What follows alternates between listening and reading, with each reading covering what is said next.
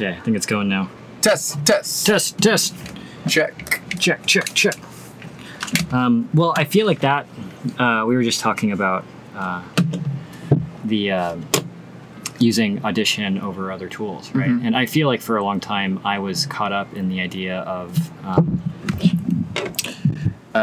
trying to get everything perfect. Yeah. So I was waiting until I got all the perfect like programs and tools, and I was like, I waited like an extra probably like 2 or 3 months longer than I should have. Totally. Before I actually started doing this. No, and I think that's what a lot of people run into that, especially you watch the YouTube videos and that you need this, you need to do that, but it's, you know. Yeah, you have to get the rim light and stuff. The most important thing is just starting. Yeah. And like that, and you can always improve quality. I know. When you're doing 3 cameras, that's better than most people. Like I said, I don't even use 3, but. Crazy. Well, I appreciate you doing this, man. Of course. It's just super cool of you. Yeah. Do you want to introduce yourself to my millions of followers? Of course. So I'm so nervous now. I am SLEW, Sam Lewis. I'm an artist here in Brooklyn. Christian was nice enough to come down by my studio. But yeah, I make art videos, share my process of creative projects. I'm starting a podcast, and I do a little of everything within social media, but, you know, art, centered around art and painting. And yeah, I guess that's the spiel. Yeah. Well, I guess, like, I really want to talk to you because, I mean, I've been following your stuff for a while, and I feel like I really admire the way that you do things in the sense where you don't really ask for permission before you start. You know, you just do stuff and then see what happens, and it resonates with a lot of people, you know. I think it's like, again, I struggle with being the person that waits, like waits for permission, waits for approval to like try and do shit. I hear you. But maybe, like, you know, it maybe seems like that now if you watch my videos, but, you know, I've been doing it for like 5 years. Right. So when I started, I was totally the same, and, like, I was timid, or, like, even the first 3 years I did YouTube or was putting out content or, like, putting myself out there, like, I was so nervous to show my family or friends. Like, I didn't post it publicly on my Facebook or Instagram to my friends and family until, like, only the last 2 years, because I was nervous of what people thought of me, or I didn't want people to know I had this other, like, I don't know, you know, so it's like, it's just a learning curve, and, you know, now it's like super normal, I don't care, and like I'll vlog in front of people, whatever. Yeah. Well, and I found that it's like, it definitely takes that, like, it doesn't happen overnight. No. I think a lot of people might expect that you do a YouTube video, and if it doesn't do well, then, I guess this isn't for me, you know? Yeah. But it takes, like, 5 years before things start. Yeah, or some people, like, will get lucky, you know, take better, or some people are just naturally more extroverted, and they understand, you know, being entertaining in front of a camera. But no, it's just, everything's a learning curve. And, like, even, like, at my studio, my life now, like, I'm constantly shoving cameras in people's faces that, like, I've never done that, and then, you know, they'll close up. Even if they're super confident or super fun, like, outgoing people, you know, it's just a weird thing. Not everyone, everyone has the cell phone in their face, but when you bring one of the bigger cams, or even people on the podcast, like, my studio has the big lights, and, like, I'm like, ready? You're ready to start? And they're like, oh, really? Right. Yeah, so it's just a learning curve, but you can get more familiar. And I mean, in terms of even how I think of myself, like, I still look back at videos and I cringe. And like, what am I doing? But but you don't take them down, you know? No, of course not, because no one cares, you know? Right. You're your own worst critic. I mean, whether it's in art or, like, you're drawing, writing, I mean, in terms of, like, critiquing yourself, but even, like, the social anxiety or the anxiety of putting videos out, it's like, no one's ever going to care as much as you do. Yeah. Ever. That's, like, my motto. We were talking before about putting videos out and kind of being in front of the camera. Like, my motto internally, and a lot of other influencers say this, is like, no one actually cares. Yeah. You know, it's like, of course people do care, and this is like a very ranty kind of conversation, but, you know, like, people will follow videos, they're fans, they're nice, but, like, on Instagram especially, like, they're swiping so fast through your stuff. Yeah. You know, they'll see it, they'll like it, and then maybe to you, the person, they'll be like, oh, everyone's looking at my stuff, but no one really cares, and, like, they're just on to the next one. So that's, like, when I think about it, I'm like, all right, so that's just gonna remove me from my emotions. So just keep putting stuff out, no one really cares. Absolutely. That's maybe a little negative, but it's like, it's the more dramatic mantra I tell myself to put more stuff out, you know? Well, and I feel like, I mean, we've been talking for like 2 hours, Yeah. 2 hours now. And even, you know, we were pretty calm. But even now that I put the cameras on, there's Yeah. I get a tinge of anxiety. Yeah. A tinge of like, oh, am I going to say something wrong? I hear know? you. Yeah. And it's like, it's strange how I could talk to somebody, you know, like no problem at all, no anxiety until it's being recorded, you know? And it's like, I don't know, I would like to think that I'm talking to you in the same way I would talk to anybody, but there's still that, like, now I feel like I'm being watched. Dude, you know? 100%. And same with me, like, even like, you know, I'm on, you Yeah, know, the right. podcast's coming on. Sketchy and, man. yeah, that's good, man. And so, like, yeah, you turn it on, you know, Yeah, yeah. because, like, you want to be entertaining or, like, you want it to be a little more, but I think that's natural, man. I mean, like, are there that many people who are so, like, rock solid, like, Right.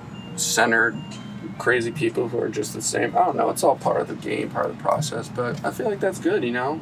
Yeah. It means you care, probably. Absolutely. Well, and I think it's anyone that claims to not get anxious in front of a camera, I think they're lying. Yeah. Because it's like, I think no matter who you are, you Yeah. probably, like, I mean, have you seen Bo Burnham's? Of course. I mean, talking about anxiety Yeah. was like, oh my God, Yeah. that guy gets anxiety? Yeah. No, Seriously? exactly. It's like, I love that. The newer one. What was it called? Inside? Yeah, the quarantine one. Yeah, I can't remember the name Me of it. neither, but I loved it. I thought it was great. It bummed me out. It really did bum me out. Yeah, it but- gave me anxiety, honestly. I was having like a panic attack watching because Yeah. how much of it related. But I thought it was like a beautiful piece of art. Oh yeah, absolutely. Yeah. Yeah, to be so dedicated to that thing for that long and just doing it by yourself. But it was eerie, you know. It was like being Yeah. alone. He Right. like subjected himself to and kind of. He showed like all the ports when like he was going crazy and like he was Yeah. yelling at the camera. I was like, whoa, that's kind of hardcore. Yeah. You know, like Right. damn, made me feel some type of way. Well, and I mean, he's known as being this like goofy, like mix of Weird Al and Yeah. like I don't know, some like raunchier musician. Yeah. But you know, it's like weird to see somebody go from like being like making fart jokes essentially to being like a reasonable source on mental health. You know. Totally, and kind of like dissecting his own mental health into some sort of narrative. Yeah, it's totally. He's smart. He's a smart guy. Yeah. Well, and I don't know. The way I've been looking at all this stuff is like, as long as I'm speaking the truth and saying things that I believe in, it gets a lot easier to, you know, speak publicly. You know. Totally, yeah, because you can't be anything else, and especially that's what you want people to know you as. And like, yeah, I think what we were just talking about, like, I think around my friends, my close friends, like I'm really like just a huge moron, like super stupid, Right. saying the dumbest jokes, swearing or whatever. But you know, then I have like my professional life, where like I'm, you know, talking and business and painting seriously. So there's compartments, and then like now, like I'm trying to Right. be myself, of course, and speak truth. But you know, maybe I'm, you know, chameleoning a little to, you know, tend to the podcast. I don't know, but I do the same thing. Like I get. Want some ice cream? I kind of do. We're in Brooklyn. Yeah, It's Brooklyn. 90 degrees. Yeah, I would actually get ice cream, but Yeah, no. I don't. But I think it's like, I think it's actually human nature to do that. Yeah. You know? Like I do that all the time. Like I change a little bit about my personality to fit who. Totally, you have to. And I don't know if it's necessarily that bad. You know, No. I think it's just part of being a human, actually. You No, know? it's natural. And again, like it's like you're not gonna like. I would never be as stupid and moronic and lackadaisical with my close friends for my business, and same with anyone in a job situation. Like, you could be friendly and personable, of course, and you mix those, but like, there's definitely different faces you put on for the different compartments of life. Yeah. And it's not so extreme. Like, I hope I'm not like a completely different person in my videos that I am with like my sisters and my mom or like my friends. But I think you have to switch a little. Absolutely. I think it's impossible to be completely yourself in your videos because it's a one-sided conversation. Yeah, you know, good it's call. like Right. when you're talking to somebody else, there's a push and pull. There's like, oh, if you say something awkward or not that they don't agree with, they'll like have a reaction. Or if you say something good, they'll have a reaction. Yeah. Whereas like if you're saying stuff in a video, it's like at least in the moment, Yep. there's no one like to tell you that was a bad thing to say or that was a good thing to say. Right. You know? Totally. And I mean, even to go further than that, what I experience is like, because it's one-sided, that's another thing people say. Like, I had to do this public speaking thing where I was talking to people, and I was or I had to give a speech in front of a lot of people for my friend's thing, and I was really nervous, and I was telling everyone how nervous I was to give this like 5-minute speech in front of like 60 people that were like kind of close to me. And like, you do it all the time in your videos, like how are you nervous? I'm like, dude, I'm in a room by myself with a camera, and I've been doing it for 4 years. That's way different than like public speaking in front of hundreds of people. But what I was saying is like, you know, like when it's just you and the camera, you get where I am so comfortable with it, but then that could be like, it's so freeing that you think you're, you know, maybe you put yourself on a pedestal, and I'm like, oh, I'm talking, I'm communicating so well, and it becomes kind of like an ego trip at the same time, because there isn't that second opinion, or you know, you're not having a conversation, you're just really like thinking out loud, which sometimes isn't exactly the same as you are in real life. Well, I found it's been actually incredibly useful for me. Like, again, I was telling you, sorry, part of the problem to keep. I have to keep pressing the button every 15 minutes. But I was telling you, I struggle more on the side of not believing in myself, and doing this has been a tremendous help. And just like saying stuff and not caring what people say. You know, not caring about the worst case scenario, and not caring about the best case scenario. You know, and then seeing it and putting it out there in some small way, and having a positive reaction to it. You know, it's really strange. Yeah, I hear you. But like, what, to dive deeper, if you don't mind, what are you like?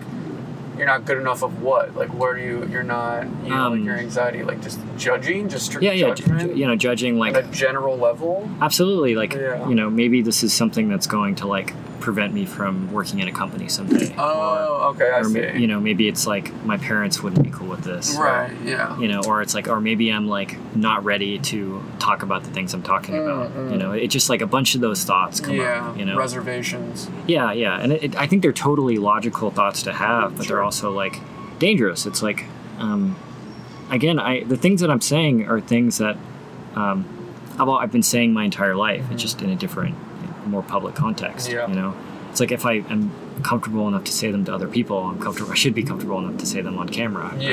No, I get it. I mean, that's, again, I think we were saying it's like a natural thing, but I think something also that I go through is like, as long as you're being honest and truthful, like you said, like you're telling the truth of yourself, and you're giving it your best shot, all this work to put it in, like the opinions, even if 20 kids say, hey, Christian, you're a genius, like I think like I believe everything you said, it's amazing, wow, this conversation changed my life, or the opposite, or both of them, 20 other people said, this podcast sucks, we're wasting time, like both of them shouldn't matter. You know, it's like, obviously, again, you want people to like you, of course, or to receive anything you make, but like you gotta take both sides with a grain of salt. And that's what happens with me, or I try to, because a lot of people show love on my videos, are super supportive.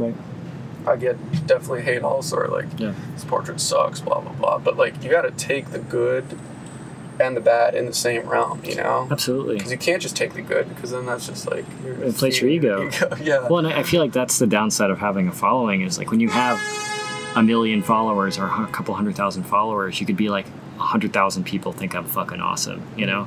And it's like, and then 20,000 are gonna think you're shit. Well, but you also, you know, like, but it's like you might only listen to the great ones. And you might just like inflate your ego. Exactly. You know? Totally. Like, I mean, I think that happens in like politics. I'm not trying to go down the political route, but like, you know, the president, any person of power, you know, you got a lot of people loving you, a lot of people hating you. Right. And then you know, of course, you're gonna probably just only listen to people who love you. Right. And then you're not really like communicating or being exposed to the other. Well, and I think the problem is like when you're somebody. When you're somebody that has a lot of power, you know, it's like you still have the same amount of like time in a day as everyone else. So like you actually don't have time to focus on everybody. So people around you might surround you with people that only agree with you. Exactly, you know? like yes men. Yeah. You know, and that's dangerous. Yeah, and it's like, I don't know, I'm reserving the right to be an idiot. You know, I'm for sure going to say stuff on this thing that I'm going to be like, that was a dumb thing to say, you know? But it's like, I want to reserve the right to be wrong. I want to reserve the right to like, you know, if I say something bad, I want to be okay with like getting negative comments. Because if it's like, you know, if one person tells you you did a bad thing, okay, you know, maybe you can debate that. But if 50,000 people tell you you did something bad, then it's like, okay, then I can change. Right? Totally. No, dude, me too. I mean, this is a similar situation because I'm starting my podcast, but like, I'm gonna make the shit I want to make, Yeah. and I don't care at all if people don't like it or they think I should change. Like on a lot of my comments, I've only put out 4 shows, and a lot of them are like, "You interrupt a lot. Like you gotta let the guest speak." Yeah. And I'm like, "All right, that's constructive criticism. Like that's great, and like I appreciate that. But if you're talking like, you're telling me I shouldn't talk about these topics, or like I went too far down the rabbit hole, like." You know, drink salt. Like, I don't care. Like, this is my show. Like, you clicked on the video. I'm not going to tend to you in that way, but... Right. But, yeah. Well, and I don't know. I feel like the more I do this kind of stuff, the more I feel like it's like a path you follow rather than like a luck thing, you know? It's like you've been doing YouTube for, like, over 5 years. Yeah. You know, maybe close to a decade at this point, right? Yeah, well, I had many other channels where I did, like, video games, Nerf guns, skateboarding. But this channel I have now, I think it's pushing... over 5 years. Yeah, and it's like, you know, spending time around Stan, it's like same deal. It's like, it's not like you get super lucky with a few viral videos. It's like consistency over a long period of time. And getting lucky. And getting lucky. Like, but it's way more the consistency than it is the luck. For sure. And I think it's like, I mean, that's what I believe in academic training and academic study and whatever you're trying to do, just because it's like, you need to be able to like communicate. You need to be able to like say stuff with, you know, and contribute in some way. Yes. But at the same time, it's like, you know, at a certain point, you need to like be okay with failing, and you need to be okay with like just having faith in a process of saying stuff out loud and just seeing what happens. Yep, totally. No, I agree. I'm completely in agreement with the academic route, and there's nothing but prolonged, long, consistent work. That's like the only true ingredient to success.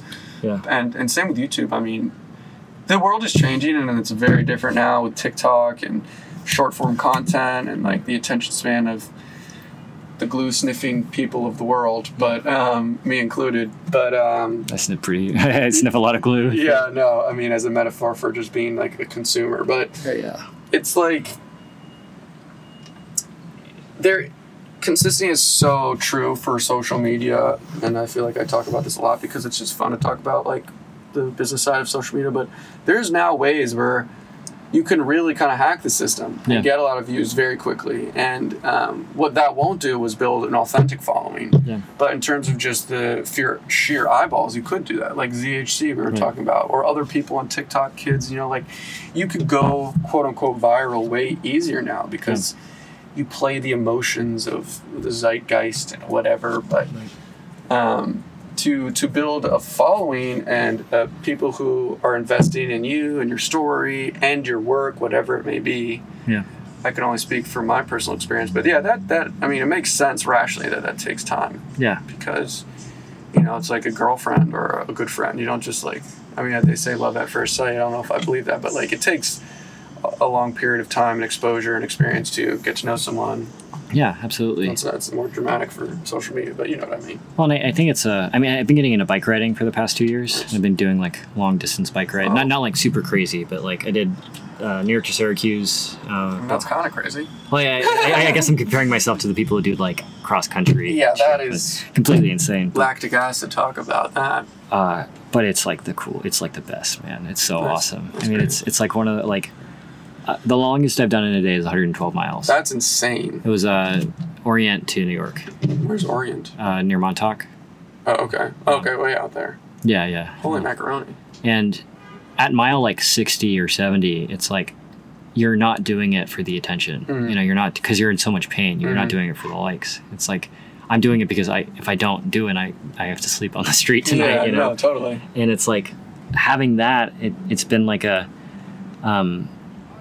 you know, like burning the boats, like having to do it for reasons other than like getting the clout of going really, really far on a bike or something, or just to like brag about it. Yeah, to share it. Hey, look at this marathon I did, blah, blah, blah. Because it's profoundly painful to do that stuff, you know? And it's like, it's amazing. It's awesome. Yeah. I mean, it sucks during it, but after it's like, holy shit. Well, yeah, it's so an accomplishment. Awesome. That's crazy. And I feel like it's the same thing for YouTube stuff or starting a business or any of it, where it's like, you're not doing it.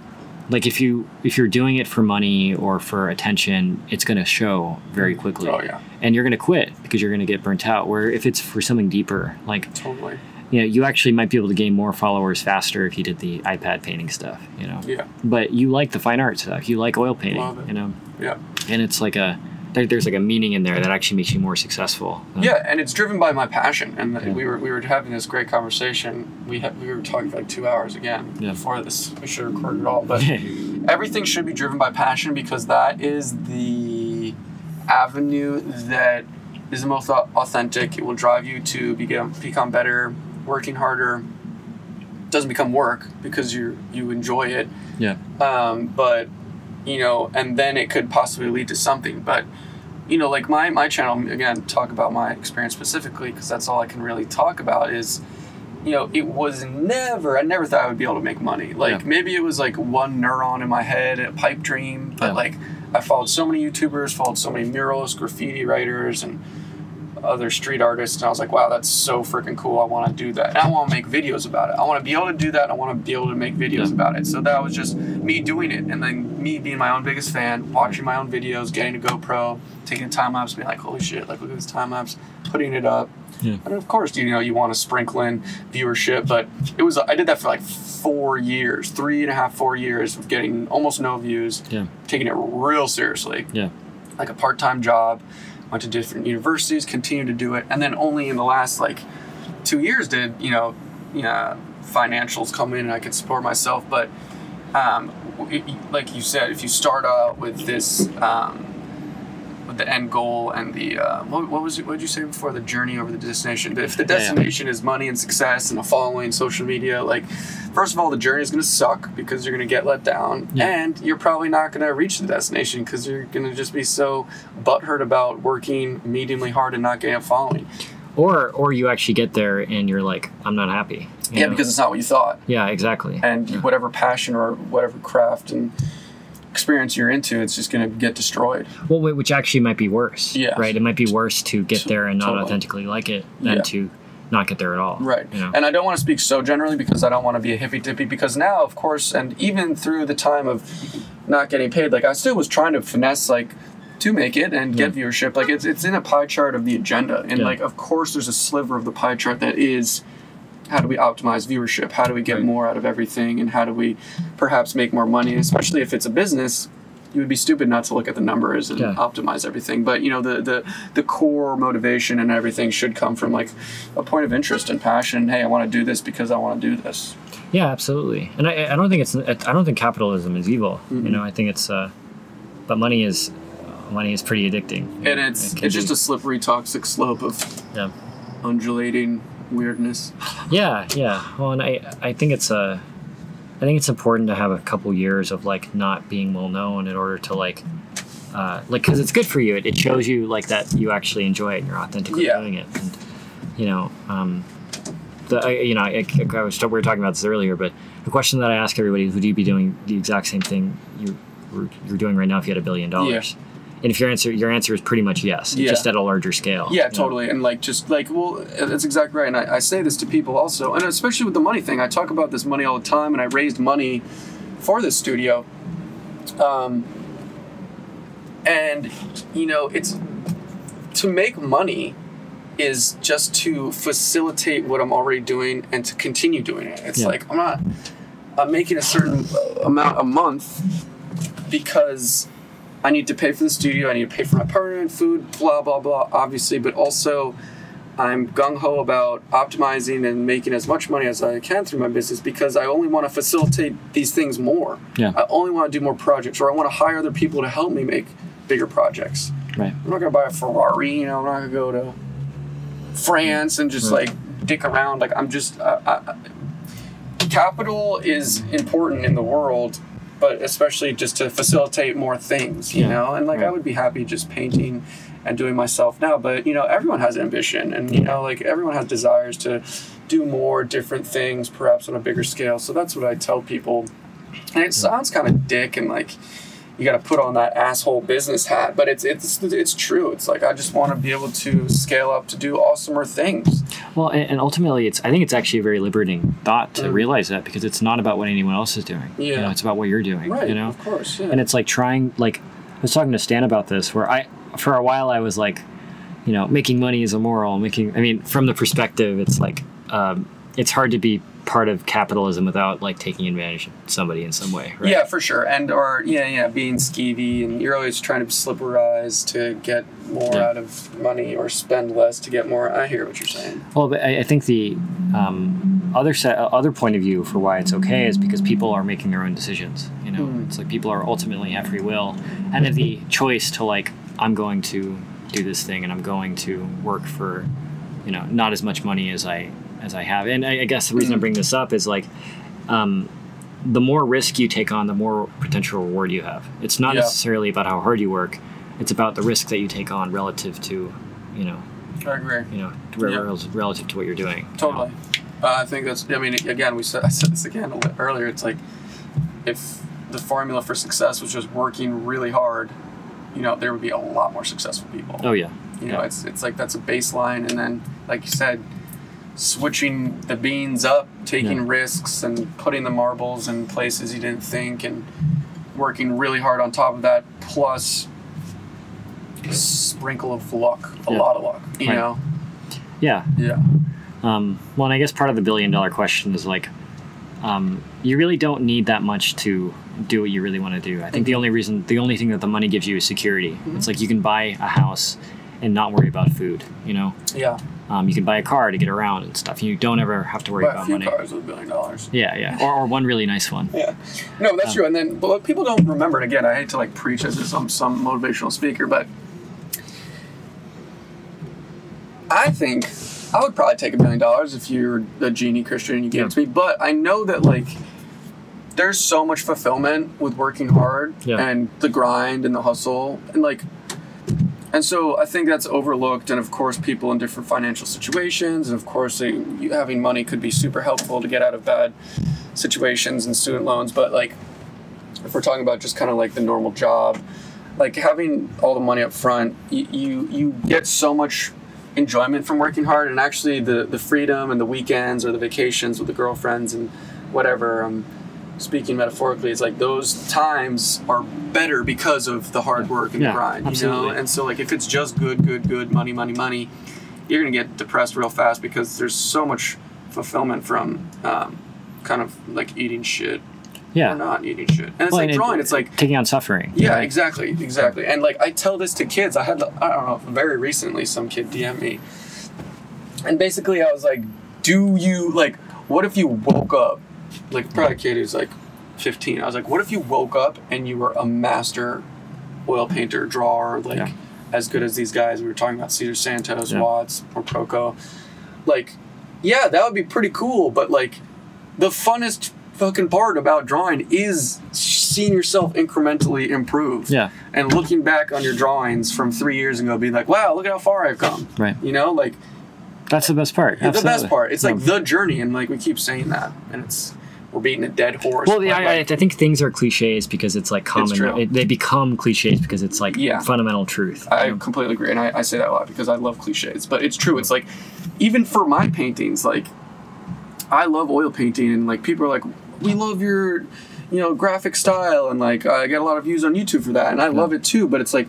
I love oil painting because it's such a puzzle and it's such a language, and I love problem solving, and I love, you know, breaking apart the light and like mixing colors and the color, like all of obviously that stuff you are attuned to also. But like the final product is great also, like, but not as much as like the process, you know, being in the midst of it. Or my favorite part about oil painting is like starting. It's like, oh shit, what's gonna go down? You know, I have a plan, or maybe I don't, but like, is it gonna fail? Yeah, and like of course looking at a nice painting at the end is wonderful, especially if it's a commission or you have a vision for something. Yeah. Well, it's like if you're an oil painter, you're going to experience a lot more failure than success. And something that I ask everybody is a similar question, where it's like, you know, you're suddenly the best draftsman of all time, and you do the best painting ever, and everyone acknowledges it's the best painting ever. Do you stop painting? You know? Yeah, but yes, okay, that's a good one, but I think that's a bummer. Yeah, because for yourself maybe, and also other people looking in on you, it's like you get on this pedestal, and you don't want the pedestal. It's like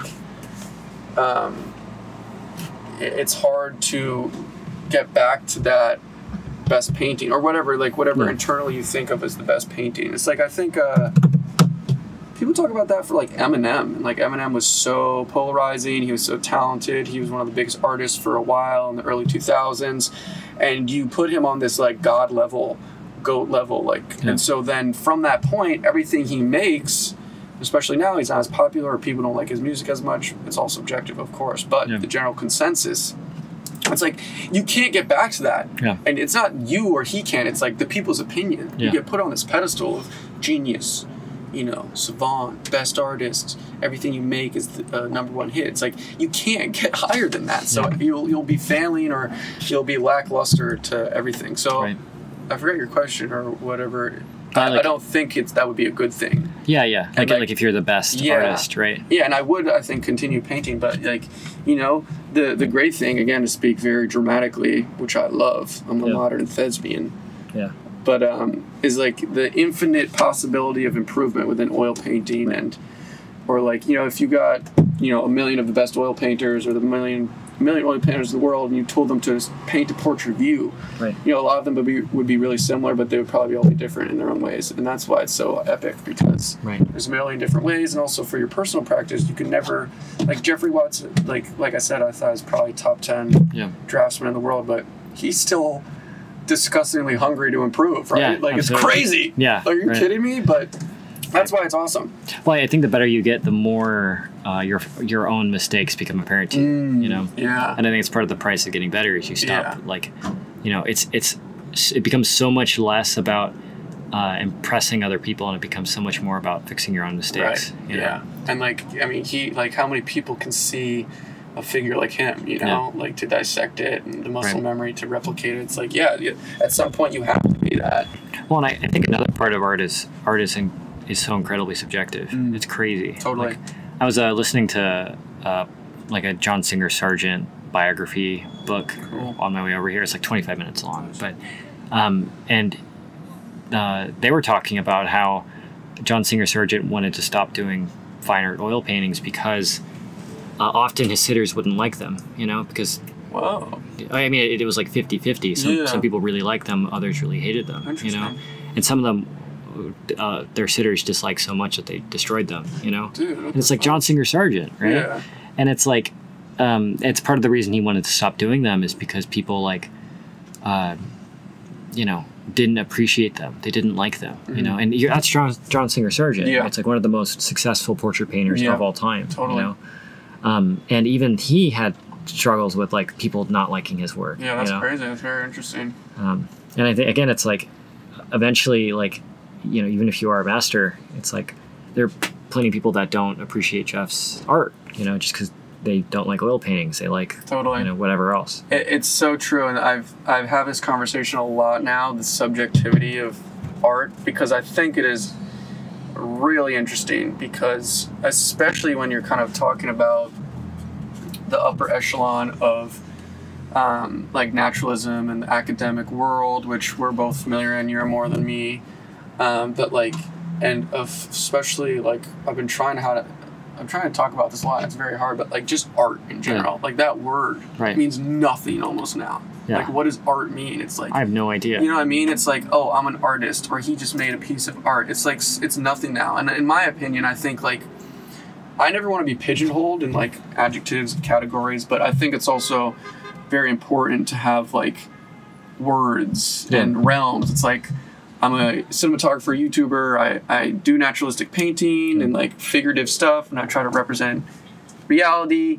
I'm not, you know, just that, and I could do other things, and I also do other things, but like, I don't want to be compared. I don't want to just be a painter, you know, because I'm specifically studying and working hard for other things, whereas like, so I'm just saying the adjectives or descriptor words get very lost, and it's like obviously so subjective, but there's just like so many things that go into it. It's like a very hard conversation, like contemporary art, abstract, like conceptual things. It's like, I'm not doing that, so why would I want to be compared to the words, and it's not anyone's fault, the general public, like it's actually interesting, you're kind of really in the world, But like my sisters or my friends, like they don't really understand the atelier world or like the traditional. Like it's very specific. Yeah.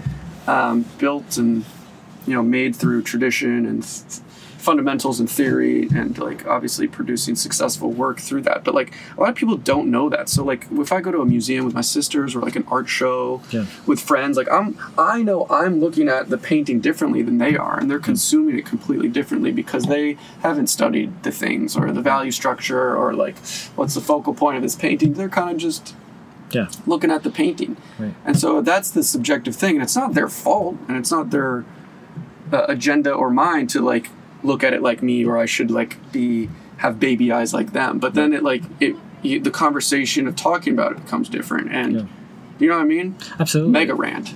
Yeah. Well, no, but I think it's, again, going back to the subjectivity of art, it's like a lot of people actually just don't care about the atelier stuff. Yeah. And for a lot of people, drawing is just a medium to communicate an idea. And for a lot of other people, watching a movie is way more engaging than looking at a painting. Totally. And it's like I think that we both obviously appreciate traditional drawing and painting. But, I also think that the modern masters like the Bouguereaus or the Velázquez or whoever else of our time, they're not painting. They're making movies, or they're I agree. They're doing these epic. Yeah, Christopher Nolan. Yeah. And ultimately, it's like painting is just a form of communication. Yeah. And it's like you painting instead of doing something else is part of the actual art of it. Is that you have these tools that are better, right? But you're choosing to not use them because there's something about traditional art that is communicating what you really want to communicate clearer than those things ever could. Yeah, well put. I totally agree with that, and it's totally interesting. Yeah, that's very interesting that you said that. Like, I mean, I think there always will be painting. There always will be, even as traditional and as technology increases. Like, I think people always paint. Yeah. People will always throw clay or like, do claymation, animation. But I wonder, like, when we're older, who are going to be the quote unquote artists, again, that word, like, that are going to be the genius artists, I think like Scorsese, people look at him. It's not the painters. It's not the painters. Or maybe it's like musicians. Like, I know like Michael Jackson, like that's already kind of cemented because he died also, but that's totally interesting. And the mediums will probably change. Over time. Well, I mean, they're changing all naturally. Yeah, I mean, it's like VR is a huge thing for a lot of people, or just I guess digital painting as well. No, totally. Like visual effects. Yeah, I'm very into that.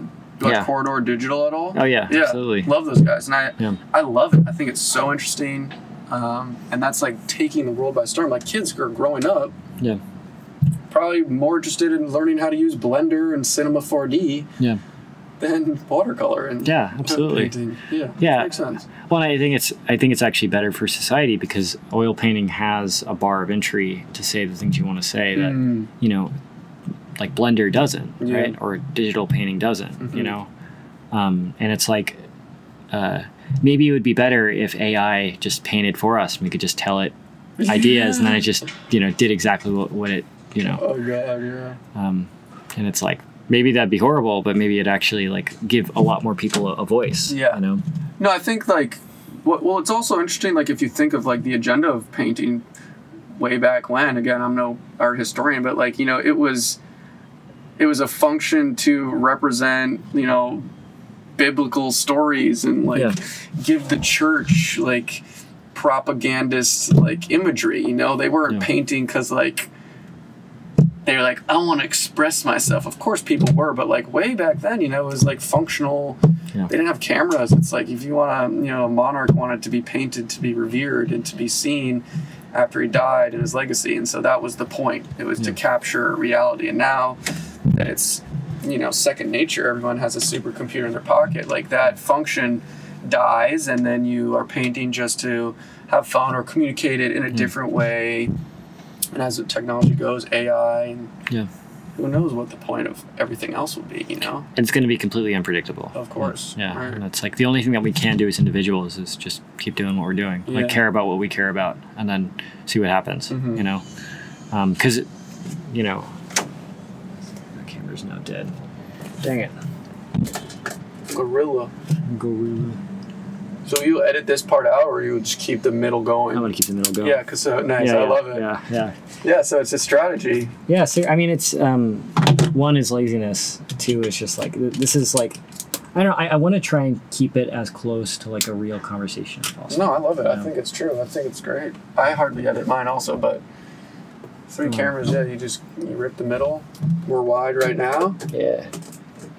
Syncing everything. Syncing, yeah. Oof. I feel you, man.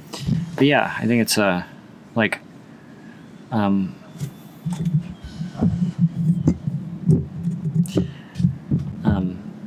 traveling in this way is really strange because I've seen so many different varieties of just ways of living. You know, it's like people that are like working at a coffee shop and that's their entire life. You know, serving people coffee is the most meaningful thing in their lives. Where I'll hang out with other people who are telling you about my friends who are hiking guides, or then other people who are like, you know, they're taking care of their parents who are sick, or they're like running a $10 million, $30 million company or something, and it's like the range of their lifestyles is all it's like objectively very different, but subjectively they're dealing with the same stuff. It's like anxiety, like worrying about feeling validated, like worrying about like wasting their time, you know, worrying about like are they gonna regret what they're doing right now on their deathbed, you know.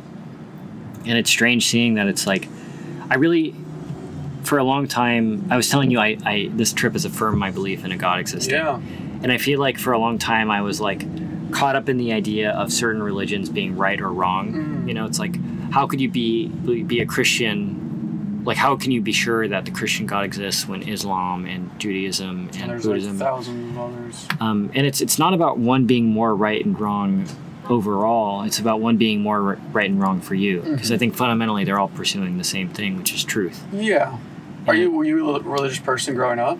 I was Catholic, raised Catholic, but I don't consider myself Catholic or anything. But I feel like it's like I could go to a Buddhist temple or a mosque or something and probably have a very nice religious experience, but I would fit in probably better at a Christian church because more people are like me. You know, they probably are from a similar area, same interests, you know. And it's like that's more true to me, whereas somebody from Asia or the Middle East might be more true for them to be Jewish or you know, something else. You have the sort of innate beliefs and systems of beliefs. And it's the same thing with painting. It's like there are people that love academic art that, you know, would never become digital illustrators, paint orcs and stuff. And it's like, but there are people that would never do academic art and all they would do is like, you know. But they're still all pursuing some sort of like visual creation. Absolutely. And so that's a good, And one isn't higher than the other. No, it's of just, course. you know, particular to the person, you know. Yeah.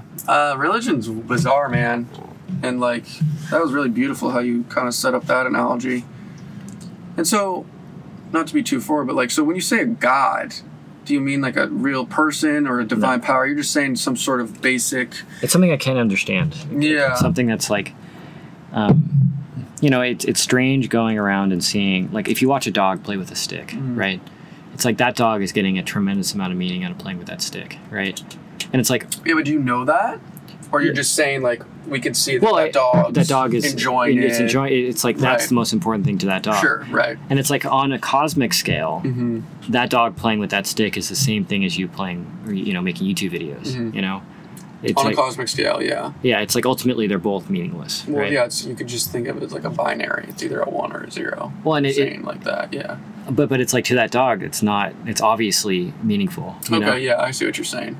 And it's to you, it's like obviously meaningful to make YouTube videos, you know? And it's like, I think it's a big part of this, like, the argument against nihilism for me that really got me to, like, okay, I really believe in this stuff, is like, like, life isn't meaningless because you have eyes, right? Like, life is meaningless because you're able to see. Like, a meaningless life would be not to have any senses, not to be able to touch, feel, smell, see, or anything. And just by the fact of you being able to see, like, meaning out of like, if you look at me objectively, I'm just a pile of like iron and blood and guts and bones, you know, electricity in there. But the subjective, it's like I'm another person. Totally. You know? No, I hear you. And it's like the fact that we're able to like be these objective, just like nothing, right? We're just like a pile of stuff. But there's like a meaning there. There's something there that isn't just the objective reality. Yeah. And you think that's like, so maybe like your version of, I'm sorry, I'm very interested in this because I think I struggle with like, not like my belief system, but yeah, I think I tend to go towards a nihilistic route. And I wasn't raised religious, and I have some friends who are, but not many, and I never believed in God, or even close, like really never subscribed to any kind of religious beliefs. And like I said, my closest one, I did a semester in Southeast Asia, and like I wasn't trying to become a Buddhist, but it was like we were learning all about Eastern philosophy, super interesting, especially another place in the world that's like extremely different from us. And then I went to Naropa, which was a Buddhist university, and it was all experiential learning, but I didn't even subscribe to it there. I was just like very experience hungry. Yeah. And still to now, like I just don't, what I believe in is honestly like science and just a kind of like action reaction. But the way you're talking about it is very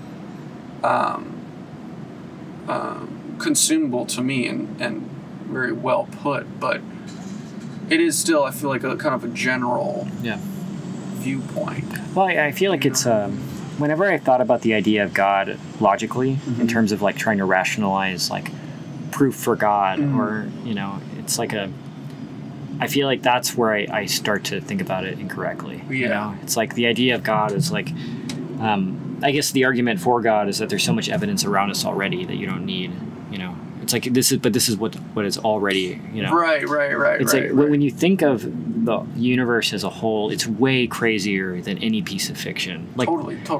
It's like the fucking Milky Way exists out of billion, like something I could never even come up with. No, it's like humans can't even fathom the scale. And it's like what the universe is. That's way wackier than Lord of the Rings or Star Wars. It's totally. And just the range of like, again, I have, like we were talking about this earlier, where it's like I have no idea how this van got here, right? It's like, I mean, I drove it here, but I don't know, like somebody built this. Somebody built all this stuff. Somebody built the shiplap. Somebody built this fence, and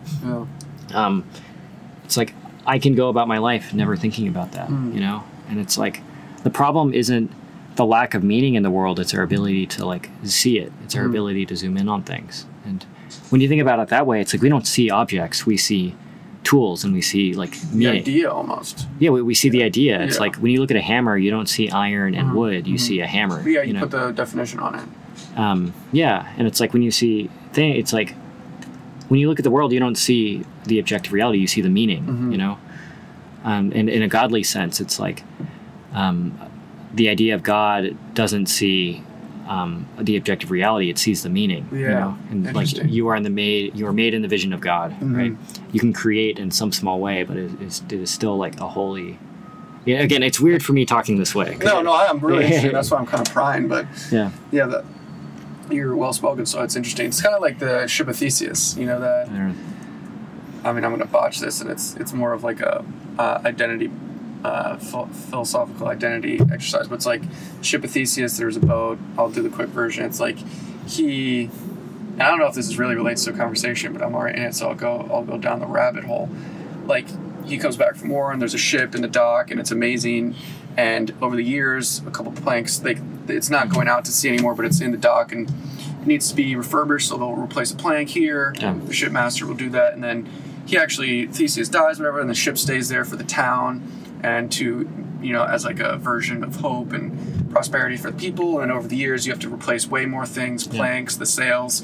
And, 100 years later, the shipmaster, the dockmaster, and his son actually have collected all of the replaced pieces. And they build another ship with the original parts. Right. And so what is actually the original boat? The original boat, like the one that gets changed slowly over time and its identity, or is it the actual physical pieces? I don't know how that fits in. What we're saying. I probably botched that theological story. I'm sorry. Like as I click this button? Oh yeah. Wait. You're right. I clicked the wrong one.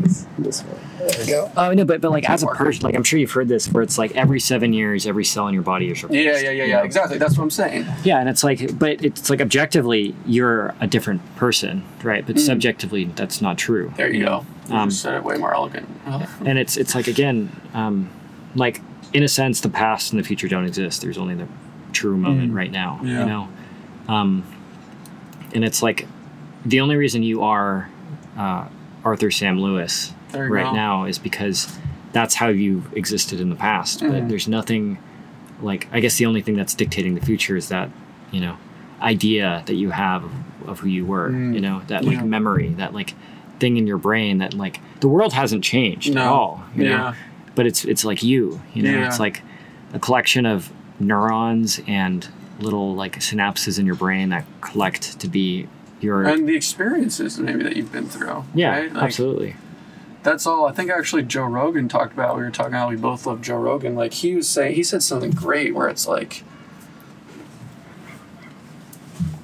I forget, but it's like you are what you've experienced. Like your reality is just a group of positive and negative experiences, you know, kind of immortalized not well in your memory, and you know that's all reality is, just a, you know, a group of experiences. Yeah, well, and it's like a like what you value determines what you see. You know, where it's like I don't know if I believe in free will in the traditional sense, but it's like what you value when you walk down the street determines what you see on the street. It's like, do you see the graffiti or do you see the you know Ford GT, right, you or know, the suffering of homelessness and like things like that, or the plants, or you know, the sidewalk or the construction, you know, and it's like it's everything at once, but it's like only what you value determines what you're paying attention to. You know? That makes sense. I agree with that. Yeah, but is it possible to look at everything? No. That would be like, that seems like rational in the sense that like that's the only way to perceive. Well, and it's like going back to the art stuff, fundamentally, it's like I think the thing that makes a person is their inability to see everything. Yeah. You know? Oh, it's true. Like, that would be like a real God. Yeah, absolutely. Yeah, again, that's the idea. Yeah. You know, it's like, you know, part of my belief in there being a God is like, ants exist, right? Ants exist as something that's inferior to you intellectually. So why can't there be something that's more intelligent than a human? True. It's like, I think that's a logical step to make. No, I think so too. And I think of course, especially if you say, you know, if you could talk to an ant, could the ants prove that we exist? You know, right? We exist in their world, but maybe they don't even know what it is. It's just, you know, they're... Well, the idea of existing doesn't even... Exactly. You know, just like food. Yes, food, right. Dorito. They're already programmed when they live and die. They're just programmed, protect the queen. For the queen! Yeah. And well, for us, it's like, you know, make babies, eat food, kill bison. Build faster, stronger. Yeah, exactly. That's interesting. What was your thing about free will? Can you give me the lowdown on... You said you don't know if you believe in free will. Well, you can't actually determine what you value. Wait, say it again. Sorry, I'm just trying to get schooled right now. You can't determine what you value. You can't determine what you value. You cannot control what you value at all. You know, it's like the reason you might... You don't believe that, or you do believe that? I believe you have a small amount of control over what you value. Wow. Where it's like, you know, would you care about painting if you were born in Southeast Asia in a village that had no exposure? Oh, so this is like a nature-nurture thing, kind of. I guess so, in a sense, where it's like, how much of you being born in Connecticut are like, you know, having your parents, you know, like... Subjected me to this experience, and then I liked it. Okay, so I do believe... I agree with that. And if it's true, like what you... But I don't think... I think you could still get into painting if you're born in Southeast Asia. I guess so, but it's less likely. Okay, right? Right. Yeah. I'm not saying you can't, but it's also like... you know, you kind of adopt the values of the people around you, at least when you're growing up. No, I definitely believe that. Okay. And it's like you can kind of influence what you value, but it takes a lot of work, and it also like you can influence what you value, which is determined off your own values, which is based off, you know, your own background and everything that, you know, like your parents and your genetics and. Yes. Okay. So totally. Yeah, that's an interesting one. I believe that you do, like, it's effectively the same because it feels like we have free will. You know, it's like I could like fly to Dubai right now, but I'm not going to. No, of course. It's like,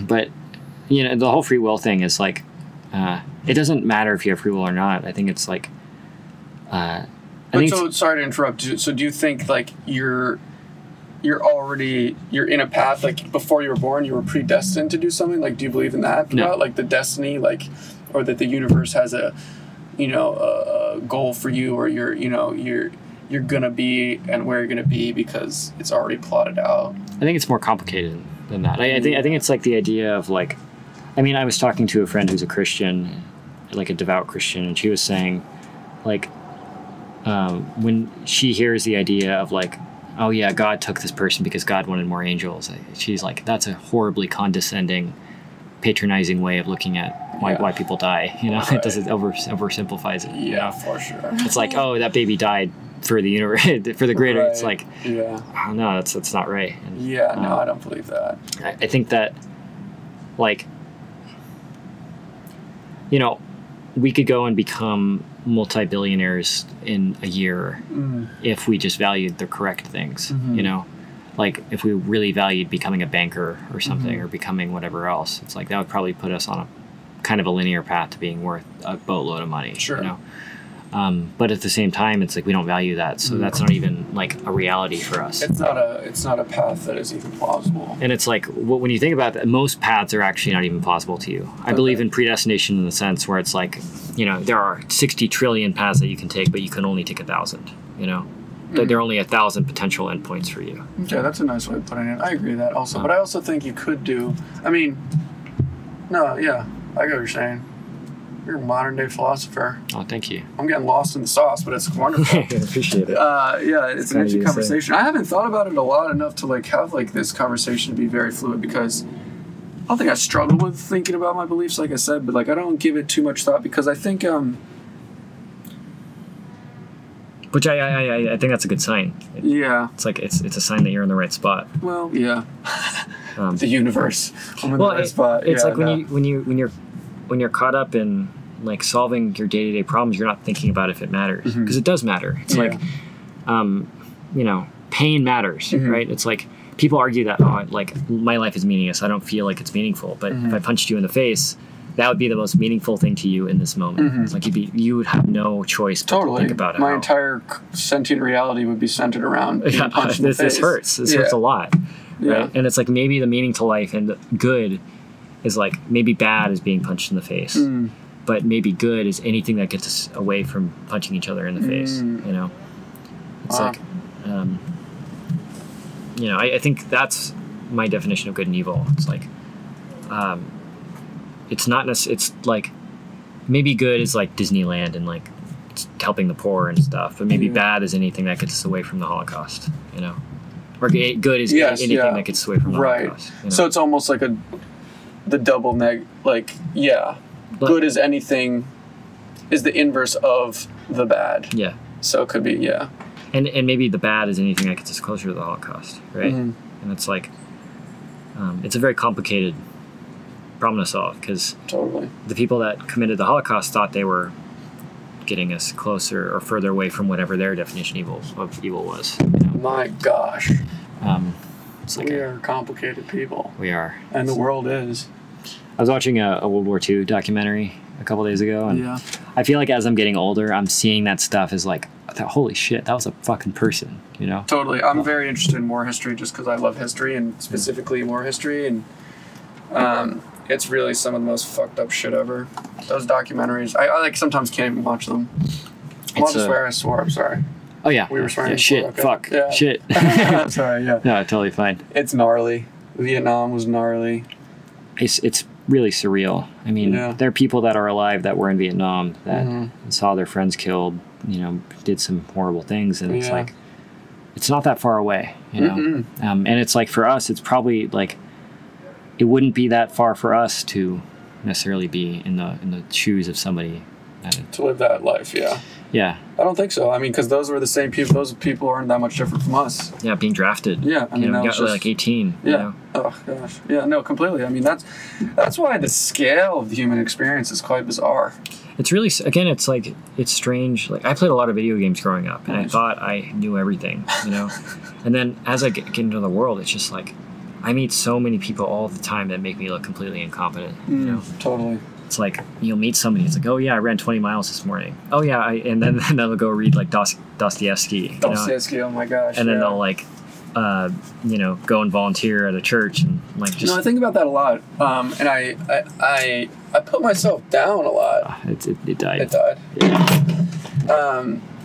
because like, yeah, I think about it all the time, dude. It's like, think about the people who engineered this iPad.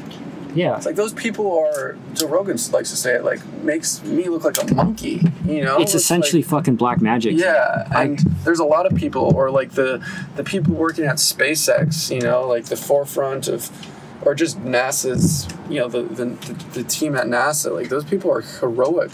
Right. Almost in a sense.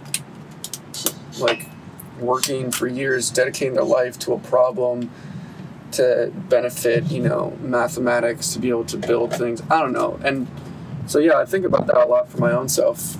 And like, wow, you know, there really are some people who... Amazing. Incredibly talented, incredibly, you know, like... and it's like, the right way to look at those people is not jealousy. Mm-hmm. It's not you know, it's like a... That person is incredible. That person is amazing. It's more admiration, I hope. Like gratitude, right? Yeah. It's same thing for painting. Yeah. You know? Again, it's like it doesn't matter what anyone else is doing because at any level there's somebody that's doing what you want to be doing better than you. You know, even if you're the best artist. You know. 100%. Yeah, you'll always find someone who's better at something than you, without doubt. Yeah. Someone said that a while ago when I was younger, and I thought about it. And I was like, yeah, that's probably true. No matter what I do, there's probably another human being on the planet that's doing whatever I'm doing way better. 10 times, 100 times. 100 times. Yeah, right. Yeah. And again, it's like, but the problem is that no matter who you are, what I've seen is that there's like universal problems. Like I'll go around the country and I'll hear people complain about their girlfriends or boyfriends or their jobs. And it's like, it's weird to travel thousands of miles and hear that same complaint, that same like, you know, anxiety, right? It's like a, holy shit. It's like, we're all the same. Yeah. We're all like the same person, just pretty different circumstances. And the problems could be at a different scale, but they're you know, it's the same root. Yeah. You know what I mean? Like Jeff Bezos or a rich person getting divorced with millions of dollars at stake. You know, it's the same thing as like, same core issue as someone working a blue collar job losing, you know, shifts. I don't know. But yeah, you're right, man. You're blowing my mind. Well, good combo. Thanks, man. Gets deep quick. That's love. Yeah. It's fun to talk about, though. I think that's like the only thing to talk about. You think so? I think when anyone's doing anything, they're like trying to solve that problem. It's like, I think religious thinking, like I don't believe in the Christian God and like the walking on water or the miracles. I believe that they're like metaphors for like explaining these concepts in like a, you know, in like stories. You know, it's like King Arthur resonates with a ton of people because it's like it's fundamentally true to so many people. You know, it's like people can like find a way that they've been King Arthur, or you know, they've had experiences like Knights in the Round Table or whatever, or like you know, when Luke Skywalker walks into the cave in Star Wars, you know, it's like that's a version of like somebody going and do something really scary that they're afraid of. Yeah. Go into the dark. Yeah. Yeah, like go into the dark place. You know, do something that's scary. You know, and it's like when you're making your YouTube videos, like Stan was telling me, the only reason anyone ever does anything is to distract themselves from the fact that they're gonna die. You know, because like. Yeah, that's true. And like Stan has like. I have 200 subscribers on YouTube right now, and he has 2.3 million. Yeah. And he has like I don't know how many more times that is, but it's like 200,000 times more people, and it's like, but we're doing the same thing. Right. We're just like trying to find meaning in like a subjectively or objectively meaningless world. You know, and it's like when you make YouTube videos, you're like I mean, when you're painting, like you painted yourself in a crown, sword, and stuff. I think that's like. I'm correct me if I'm wrong, but it's like trying to paint yourself as like a hero, or trying to paint yourself as like in a heroic. Yeah, you know. I mean, it's a lot of things. I think it's really easy to talk very black and white because, like we said, like even cliches, like it's very true in a lot of senses. But that the truth is that reality is so complex, and that. But like you said, I wanted to paint myself as a hero because I like Greek mythology. Yeah. I wanted to see myself heroic, but I also thought it would be cool. Yeah. I wanted to use some sort of color palette. I wanted to do a photo shoot. Right. I wanted to test my abilities and how to capture a photo for reference. I also thought it would be a good video for my YouTube channel in terms of the success of the viewership. that would help my business. So it was all of those reasons, you know, and probably even more.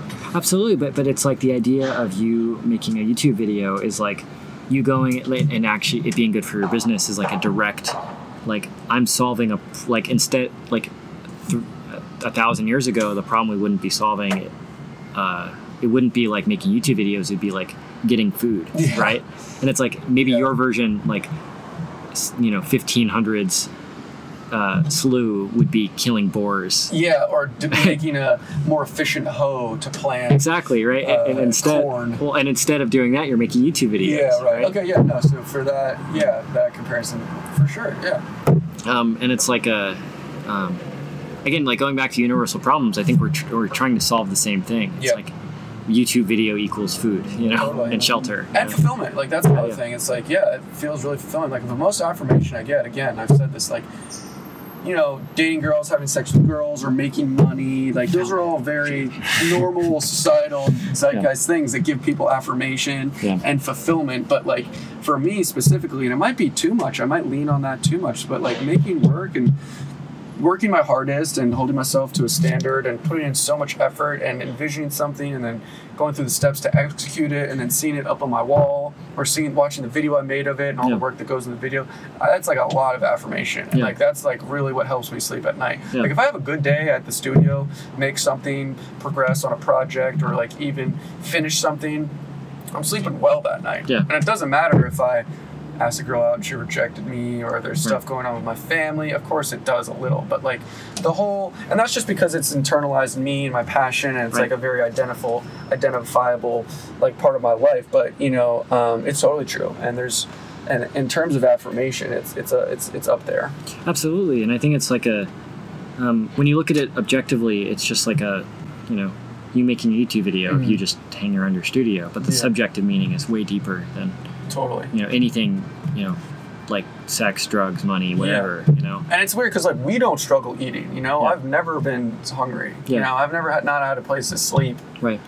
So it's like the new things. What are the new things that we need to like fill our, you know, endless pit of desire or fulfillment? Meaning, right? Meaning. We live better than kings from the 17th century. It's like if we wanted to go get a pineapple. We are pharaohs. Oh, and we live better. It's like I have a fucking I know everything, right? I know everything from my cell phone. That's so funny. Of course. And it's like that's like a miracle, right?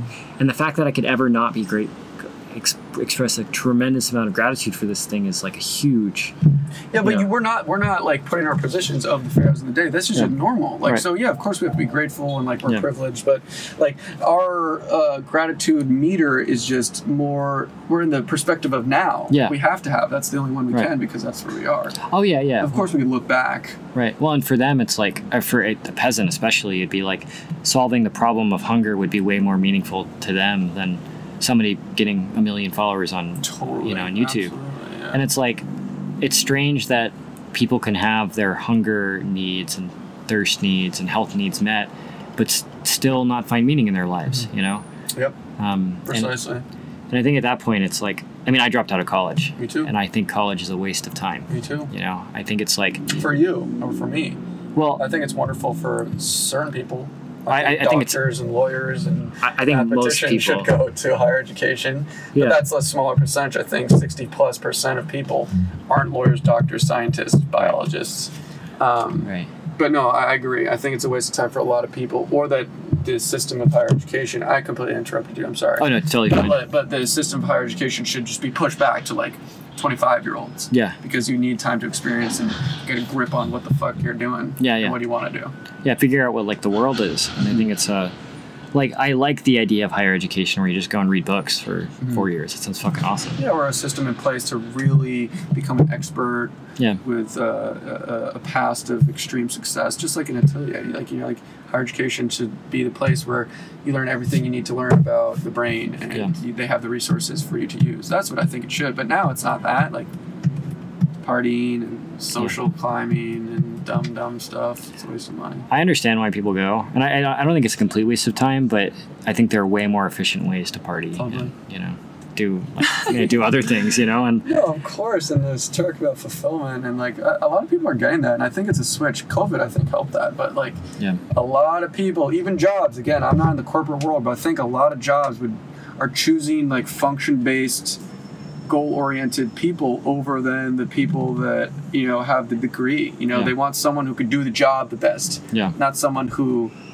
went to the school the best. The and most did qualified. Those games of tests and essays, and of course that gives you qualification in many regards. But especially me, dude. Like I hired this kid who didn't graduate. Of course, this is like obvious almost, but like he didn't graduate college with a film degree or like a editing degree. He grinded. He left school. He taught himself Premiere Pro. He worked for another podcast. You know, he became an expert at what he understood with that, with his function, which is video editing, and that's exactly what I needed and wanted. And so I think that's what a lot of kids are doing, and it's kind of exciting. Absolutely. And it's like I mean, in the past, for art especially, you needed to apprentice to somebody to learn the skills. But the thing that is, it's like the internet is incredible. It's essentially Alexandria's library. You know, you could learn whatever you want. And the thing that's limiting you most is not the lack of information. It's your ability to go and actually put in the work to do it. Without doubt. Like the thing that I tell people is like, the job of a teacher now is not to present the information, because the information is cheap. It's to inspire the students. That's completely right. And it's like, I found that like for me, being around some of the people that I consider the best teachers, I can't get myself to draw. You know, it's like around Jeff or the people at Watts or Proka or Carl Kopinski or any of those guys. Love Carl.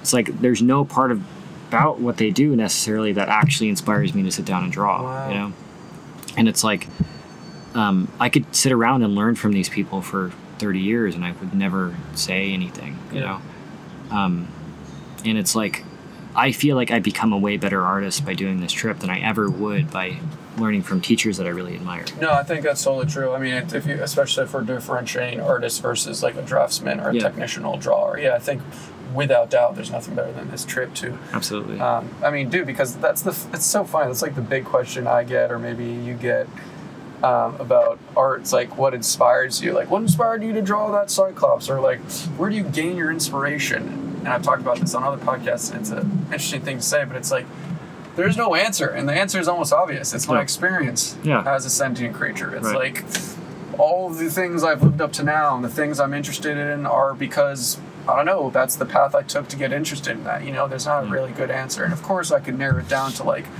I love big stories, like we were talking about, like huge high fantasy, Lord of the Rings, Brandon Sanderson, Greek mythology, like the classic tropes of stuff. And specifically through those, I can take out motifs that, you know, translate into visual things that affect or inform my art. But to be inspired is just, you know, experience. Absolutely. Negative and positive. Going back to the values thing, it's like, exactly. I think it's I think whenever a student is trying to learn from, or whenever the job of a teacher is not to make the student paint like the teacher, it's to make them paint like themselves. You know?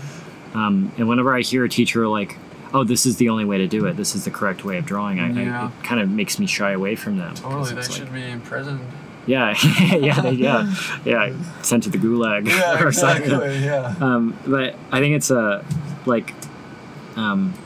I think that's the difficult thing about teaching is like, maybe you have a student that has completely opposing values to you, but it's still your job to like put them on their path. Totally. And not to like influence them too much. Steal their voice from them. Definitely. Yeah, that's the thing. It's one of the things I do really, because I rip on myself a lot, and I think I could be better in a lot of places, but something that I do hold to myself, I think, is the, like you were talking about, like, I found out the things that I'm now better at, and I've improved, and, you know, my professional career of, you know, whatever, it's because I found it for me, by me, and I discovered it and learned it without an institution, without a teacher, and I kind of persisted to learn, failed a lot, but like, you know, it's everything is so accessible. It's like, you know, for everyone. It's just the removable factor is not going out and trying it, or not giving it more than one shot. You fail and you get removed and you don't try it again. But it's really wonderful, and like that's why we are so lucky, and we are pharaohs, and you could be anything you want. It is no one really wants strange. advice from a 26-year-old Well, skinny blonde boy, but or a 26-year-old quarter Asian man. Yeah. But it's true. It's like all the information is there, and maybe you are really terrible at drawing and you have some deficiency, but odds are, you know, you could probably learn anything. You know, I think I could be a rocket scientist if I dedicated the next 10 years of my life working really hard. But I don't have that passion, so I probably won't. Yeah, like going back to the values thing. Yeah. You know, it's like what you value determines what you see, and you don't see that as something that's worth, you know, worth your time. Yeah. But maybe if you had rocket scientist parents, Yep. you know, maybe you'd be more predisposed. I love rockets. I love following SpaceX and everything, but I'm not engineer, brain, mathematician. But yeah, I think you really could do anything. Or if you were forced to do it, you know, like if in this utopian world, like someone had a gun to my family's head and or like implanted a chip in my brain and was like, hey, you got to do this for the next 5 years. Yeah. I would probably do it pretty well, and I'd probably get good at it. Yeah, yeah. But, and then you'd be a rocket scientist. Yeah, exactly. Yeah, great. Yeah, right. Yeah. And I'd imagine that rocket science is a lot like I heard Elon Musk talking about how the engineering he was doing when he was 20 is the same thing that he's doing at SpaceX, just at a larger scale. That's crazy. You know? Yeah. And it's that makes sense. Totally. You know? And going like we are two 26-year-olds that might have no idea what we're talking about. I think a lot of it is not. I don't know what I'm talking about. Well, I was talking to another friend about this, and he was saying he was doing another podcast with his friend. With it was Ahmed and Steven Zapata, and they were talking about how, are we just fucking idiots? Yeah, it's like, yeah, we totally are. Totally. I mean, absolutely. Because I get nervous about that because, like, you could probably even see I rant so hard, I get caught up, and I love talking, and it's fun. But you gotta really take it all with a grain of salt. Everyone. Yeah. Right. Even like Joe Rogan, you know, like, imagine being him. Imagine having millions of people listen to you and like take your word for like gold. You know, it's gotta be weird, man. Yeah, and like millions of people. Yeah, and like I mean, some people probably listen to what I say, but like you got to remember, I'm just a person. Yeah. I have my personal experience, opinions, views. I'm just a moron. Yeah. You know what I mean? Trying your best. I know what I know, and I don't what I don't. Oh, and again, I think that's an important part of being a person is just acknowledging your deficiencies and then letting those deficiencies, like, it doesn't detract from what you're, you know, what you can say. You know, I think the second it becomes about like I'm an idiot, I shouldn't say anything, then you're kind of stuck. That stinks. But yeah, we've been going for about an hour and 15 minutes or so. That's awesome. Cool. Do you want to keep going? Or? Whatever you want to do. Yeah, I'm chilling. Do you have time or? Yeah, probably. I mean, what time is I do have to get back? Yeah, I'm down to do like 15 more. Yeah, sure. 15, 20 more. Sounds good. That's no problem. Sick. Yeah, 15 We still got the wide rocking. Yeah. So these two died. That's wonderful. I love that. Hell the last soldier, yeah, the iPad. We're done. Yeah, I got the audio at least. Yeah.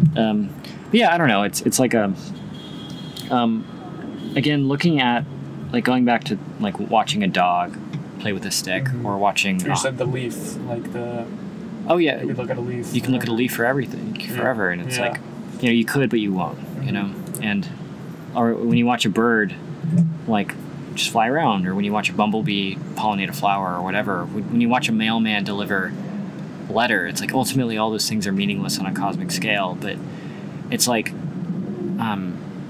you know, the fact, like, I think that people do have a nature. People do have like you paint, right?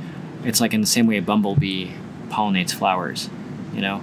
It's like maybe that's part of who you are. Maybe that's part of your like cosmic contribution to the universe. And like, I think part of becoming a creative person is realizing you're not the best. You're not like Jesus or Muhammad or Buddha or whoever. You're just a human being. You know, you kind of accept your flaws. You can't be good at rocket science and painting and writing poetry and all these things. Marathons.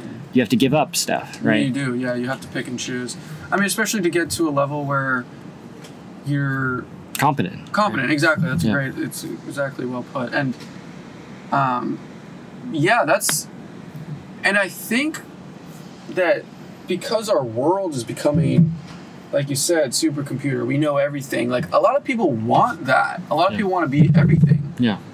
And it's totally not possible. And the pursuit of becoming a business owner and a pro athlete, you know, it's like people are trying to fill every role, and well, and the people that we admire that might do that's like they're a business owner and an athlete and a great musician or something. They're giving up something that we're not seeing. Yeah. Or maybe they have a bad family life. Yeah. Or, you know. I completely see that. And like a little different side segue, but something that I kind of get bummed out about by my position, my job, and my life is like I do spend a lot of time on different things that require a lot of time. Right. And I kind of will nail them down right here. It's like videography, editing, painting, and then the other like arbitrage of life. Right. And those are simplified, but like I a lot really get bummed because I know if I didn't do the other things like with the YouTube business and the social media, and now it's even more logistical business stuff, like the painting is getting low. And like if I went to the Grand Central School and I didn't do anything, I know I would be at a more competent level. Yeah. And like I desire that, and I get bummed out. I'm like, oh, because like I love doing it. When I do it, I want to do it more, but I have to do the other stuff. Right. Same with the videography. Like if I just, because I did freelance video for a while before I kind of did more serious painting, but like maybe I would be making movies now, or maybe I would be like doing way more intense, awesome stuff. So but I love them all, so I feel so grateful that I can be at a higher level at the certain things I am now. Yeah. But it's the push and pull because you can't do everything. Yeah, absolutely. And the person that just focuses on drawing is a way better draftsman than you, and the person that focuses on just cinematography, but they lose out on the ability to draw or the ability to make movies. And, you know, again, it's like going back to the, like, you are a singular human being with only a certain amount of time. Yeah. And I think, like, again, going back to the idea of God is like, you're in a sense, you have things that are put in front of you. It's like the option to be a rocket scientist was maybe never put in front of you in the same way that painting was. You know? So in a sense, like, God gave you a quest, or God gave you a mission to go and pursue. Do you believe that? In a sense, yes. Okay. Because it's like... So you believe that there was some higher power not navigating you, but... Or maybe that's the word. I don't know what that means exactly. You know, but I believe that things are put in front of you that you can't control, you know? And maybe that's God, or maybe that's arbitrary nonsense. And I think it effectively does not matter, you know? Like, so then what would be the difference between, like, coincidence and God? Or is it the There's same? nothing. There's nothing. You know, it's like coincidence and, you know, you know, it's like a, like I stumbled upon your YouTube video, you know, and I contacted you and, you know, thought that maybe there's something with you and Proco. You know, it's like, okay, maybe that's God, you know, or maybe that's just arbitrary nonsense. But I guess what I'm saying is it doesn't matter either way, you know. You don't need to put a label on it. But the outcome is the same. It's like, you know, we get to have this conversation, we get to have this meaning. And it's like, for me, it's a lot more meaningful to say it was God, you know, because something is coming out of this conversation that started from just an email, right? And it's like, you know, again, I think there are things that are put in front of you that you either say yes, like you only make like 10 decisions a day, right? Like for most of the time you're on autopilot. Right? It's like 100%. Go get a bacon, egg, and cheese. Yeah, that's not even a decision. Yeah, it's like go to the bathroom, you know, brush my teeth, you know, text my friends. It's like that's autopilot stuff. You know, but like how many in like singular decisions, unique decisions do you make a day? It's like not that many, you know, and it's like what determines, like, you know, somebody's success is the culmination of 100 million small decisions, you know. It's like you can only affect those small decisions. You know, you can only affect how you respond to an opportunity that's put in front of you, you know, and that's based on what you value, you know. You gotta write like just down, man. I want to see you in writing. Recording it on podcast. And Exactly. Yeah, that's even better. Yeah, doing my best, I guess. I'll write a book at some point. But yeah, that's cool. The value system. It's a good way to describe kind of the engine of our doings and people's doings. Yeah. And we're not getting confused about the grayscale value. Yeah. We're talking about human value. Yeah. Well, I think drawing and all this stuff has a lot of parallels. Yeah. I think it's a great, and especially, I think there's great analogies to be drawn with that. Yeah. Drawn. Yeah. Wow. No pun intended. No pun intended. Yeah. It's deep stuff though, dude. And I feel like I'm tripping over words trying to think and articulate it because it's so vast and The world is so big. Hard to kind of communicate. I got to rewatch this podcast and hear what I said. I appreciate it. That's very kind of you to say. No, of course, yeah. Again, going like my instinct is to think no one would care about my ideas. You know. Yeah. Why do you think that? I was bullied as a kid. Oh yeah. Picked well, on that quite would a make bit. sense. Yeah. And it kind of fucked me up a bit for a while. And, that makes sense. Yeah. And you still have some of that. I hold on to it. Yeah. And it's like, I'm trying to like understand what that means for me, you know, because it's like, it's part of who I am at this point. You know, I makes sense. Can't help Formative years are formative years. Yeah. You for a while. Yeah. But do you think you're slowly growing out of it, or that there's improvement, or that? It's still part of who I am, but I think it's like, and I'm glad it happened at this point. You know, I think it's part of who I am in a good way. You know, and I think it's like a, you know, I'm becoming. It's not like I'm becoming somebody else. I'm learning. I'm adding things to who I am. You know, it's like I'm doing these road trips. I'm meeting tons of people and like doing things that I'm proud of.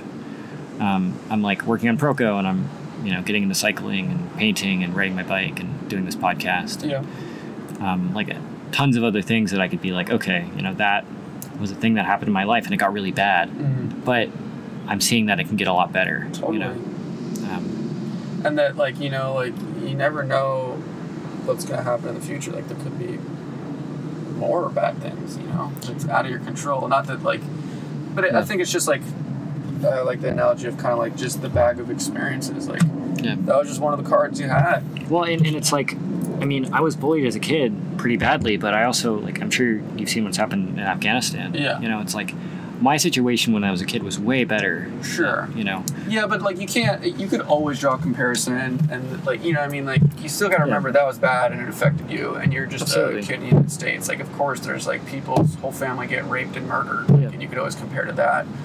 But to draw gratitude from your situation, of course, is hard.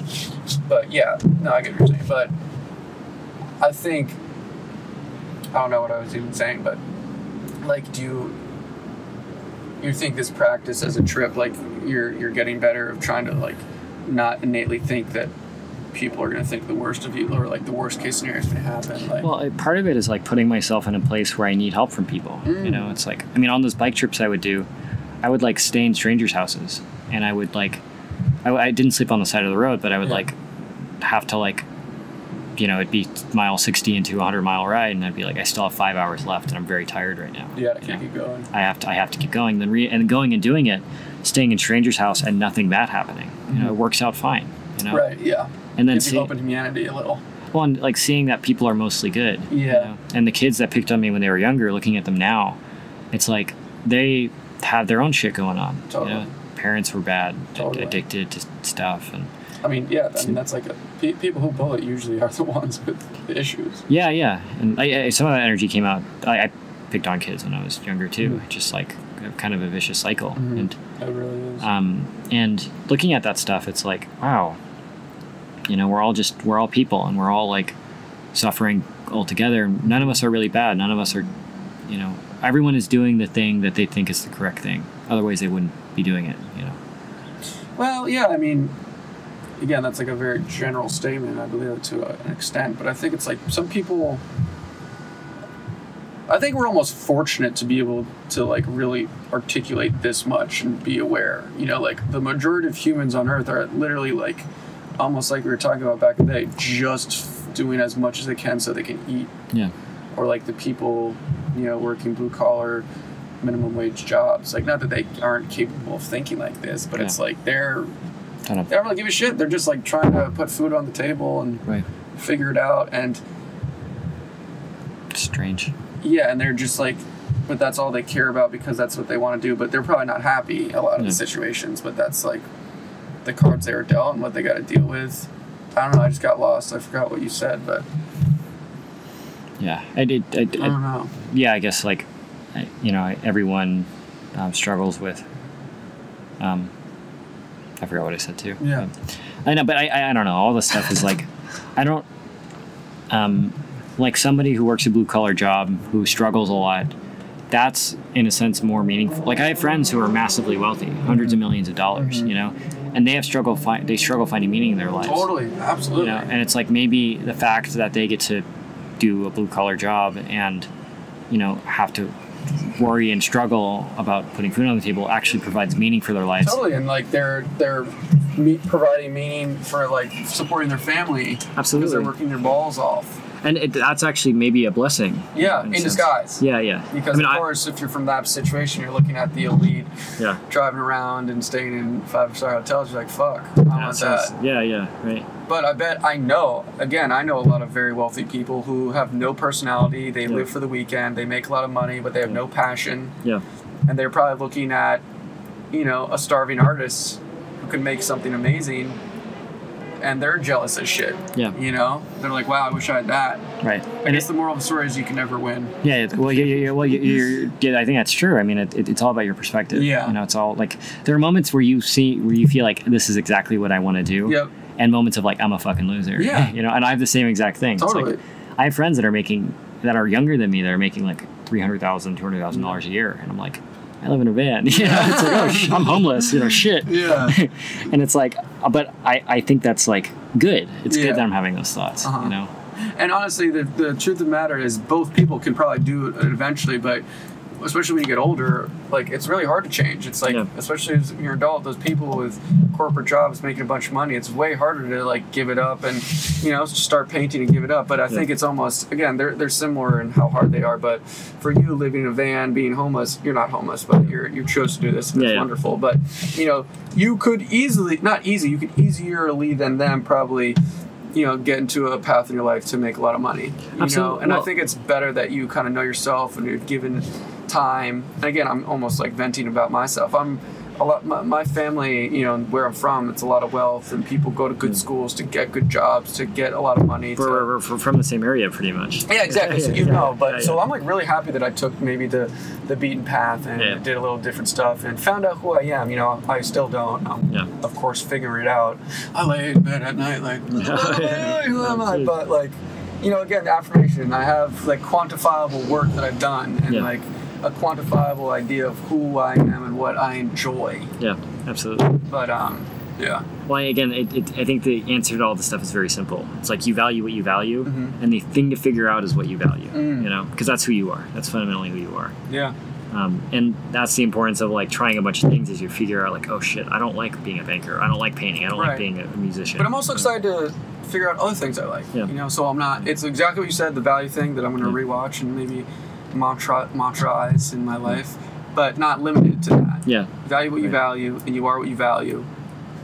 But you could always discover new values. Yeah. Was that a good thing? Absolutely. Asterisks to put towards that. Yeah, absolutely. Right? You know, I think it's the way I've been looking at myself, the way I've looked at myself as an artist in the past has been, I'm a painter. I'm an artist. Right. The way I'm trying to look at myself now is I am somebody who paints. Yes. Not an artist. Right. I'm somebody who does art, not somebody who is an artist. Well, you're one of 8 billion skin sacks that paints. Yeah, exactly. Right. And it's like I paint in the same way I go for walks. Yeah. And I watch movies. And I also, you know, and the second it becomes I am a painter, it becomes like you can fail, you know? Yeah. Whereas like when you're just somebody who paints, it's like, oh, as long as I paint, I am successful. You know? True. Yeah. Yeah. Thanks for doing this again. Of course, man. This was super fun. I can't wait to share it, and hopefully people will. Well, again, fans of mine will watch because it's again like I love my role in my podcast is more the conductor, and it's like interview based. This was so free and wonderful, and just like you said, you want it to be as much as a normal conversation. Yeah. And I love that, and I think I forgot half the things I said, but it's definitely interesting. We recorded it. Like I said, you're very good at articulating how you talk and appreciate it clearly, and also good vocabulary. I love it, man. I'm trying to get better at that, and it's so fun to do. Right? Cool. Do you enjoy it? You love it? I love it. Yeah, I love talking. You're nervous, or you get anxiety about it. Yeah, it's totally worth it. It's fun. Yeah, it's like killing a dragon. You know. And another thing to just not go on another tangent. Why I love YouTube and videos in the more kind of overarching agenda is like. It's kind of like documenting that point in time forever. You know, as long as there's an internet connection, like our videos are there. Yeah. To forever be viewed. Yeah. You know, so that's kind of cool. Absolutely. I like that. Yeah, yeah. Not that, you know, anyone cares. Right. But like for us, or like, you know, or if I die, you know, like my family will be able to see it, my friends, or like it's there. Well, I probably have had collectively like 3,000 views on all my podcasts so far. It's not that many, but if I were to publish a book and it were to sell 3,000 copies, that's a lot of that's a lot of books, right? For it's sure. Like, it's like I'm already at like a successful book just by starting out. Yeah. Right. It's surreal. It's cool. Yeah. A lot more people will listen to things than they will read a book because it's less barriers of entry. Yeah, and of course you said you're not trying to like make money from this, and it's not like some business venture where you have all this riding on it. It's literally just like experiential, inspiring. Yeah. It's like that shark companion, that little thing that follows sharks. Yeah. Like That is the road trip. Yeah, absolutely. And then this is just like a little, side dish, appetizer, dessert type of thing to pair with that experience. So I think that's great. Hell yeah, man. And you can't lose. No, I can't. Yeah. Sweet. Yeah. Well, again, I appreciate doing this. You bet. And it's not that hot. It's not that hot. We had a breeze. I was kind of nervous. It was hotter earlier, but it's not that bad. I gotta stretch it out a little, but. Well, alrighty, dude. I'm gonna pause. All right.